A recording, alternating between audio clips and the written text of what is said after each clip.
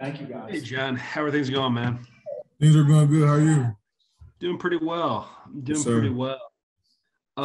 I was wondering here, obviously going into the game Wednesday, it's a very highly anticipated matchup with you and Baycott. I'm curious as a player, like, how do you approach or like mentally prepare for matchups like that? Like, it's obviously a challenge, it's a task, it's something I guess that'll be very important to the outcome of the game. But like, do you try not to make too much of it?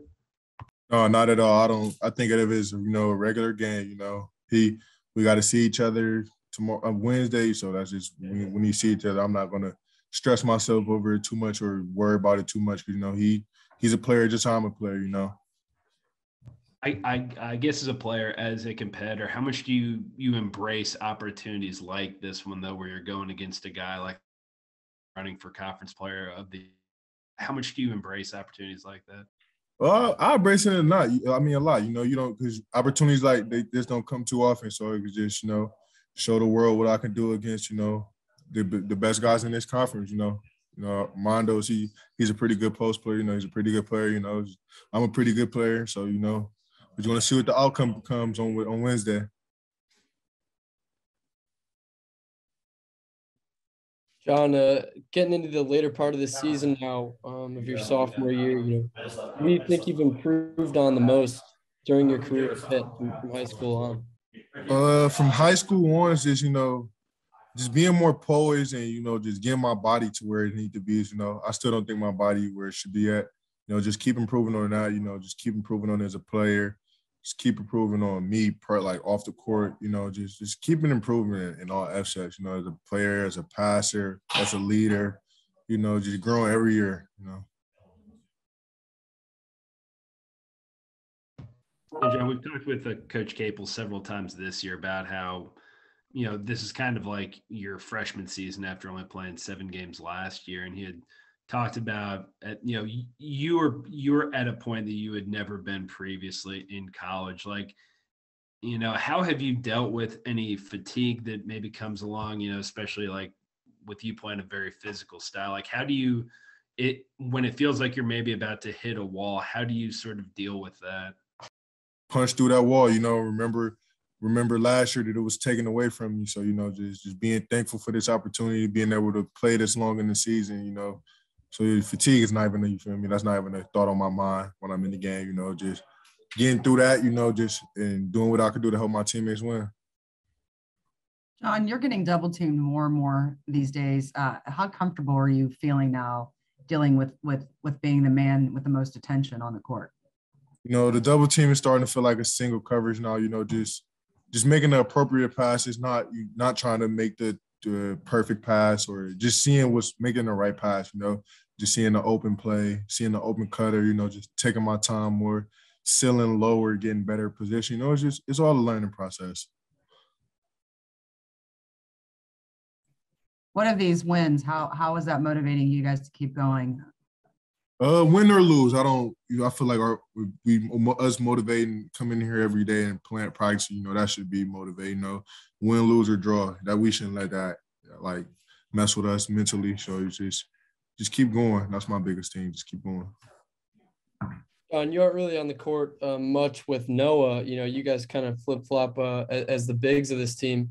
But what can you learn from his game, and what do you think his best skills are out on the court?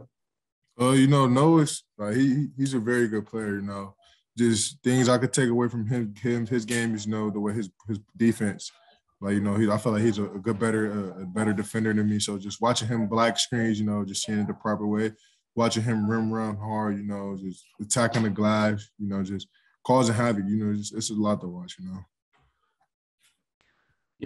What are the biggest improvements, John, that you've seen from Noah from last year to this year, especially, I guess, as he's put on a little more weight, he's gotten a little more accustomed to playing the 5. What are the biggest differences you've seen from the guy? I've seen a lot of growth from. I'm sorry. I've seen a lot of growth from Noah. Coming from the fact that was my roommate last year, so just seeing his body changing is more his because Noah's not a 5. He could hang down there with the 5s, body down there with him.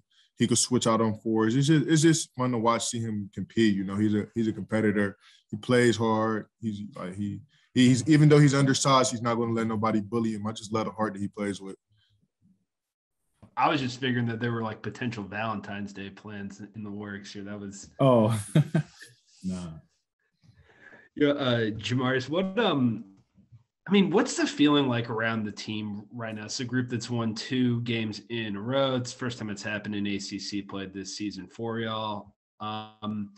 What's sort of the collective or general feeling like around this team and in the locker room right now? I would say the energy is definitely up, but there's no sense of complacency within our group. We have not been able to put together more than 2 games in a row all season. So for us, that's just the next step. Just trying to get better each and every day and lock in on this next scouting report is the most important thing. Yeah, playing the team. Go ahead. No, sorry, Kelly. I've already asked when you go ahead. Just gonna say, you seem to be the guy who wants the ball in his hands the most at the end of the game. Is that how you've always been? Is that just a comfort level of being the one to do that? Yeah, definitely. I feel like I can either create for myself or other teammates, so I'm definitely comfortable with the ball in my hands down the stretch. I have experience doing so at Wichita State, so for me, I feel very comfortable in those situations. You also seem to be the one who always likes to take that shot at the most key moment and hit it. That just shows your confidence. You're just confident in your shot. Yeah, definitely. I feel like I put the work in and I trust my ability to get to a spot and elevate. So for me, in those pressure moments, those key moments in the game, for me, I'm playing free and I'm confident at all times. Y'all can hear the sound check going on. Do you know who's performing? I don't. Do you? Ghost and somebody else. I don't know. Yeah, I don't know. I don't know Ghostface Killer, but Jamarius, being from Charlotte, I don't know if you've ever played in the Dean Dome before, but like I did. I have. Okay. What do you does a game like this maybe carry, I don't want to say extra mean, but for someone who's from there, I don't even know if you grew up a Carolina fan, like what are you envisioning Wednesday being like? I envision Wednesday being a great game.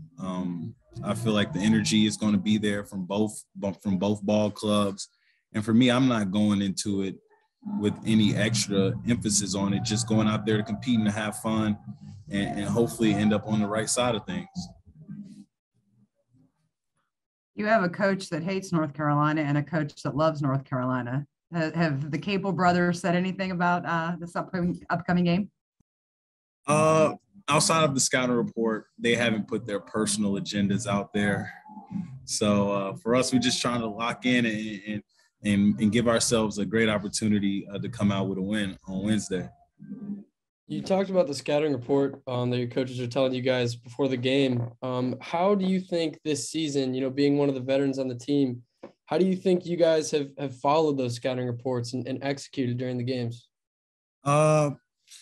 I feel like for some games, the attention to detail within the scouting report wasn't there, obviously. But I think as the season progresses, we understand the importance of it.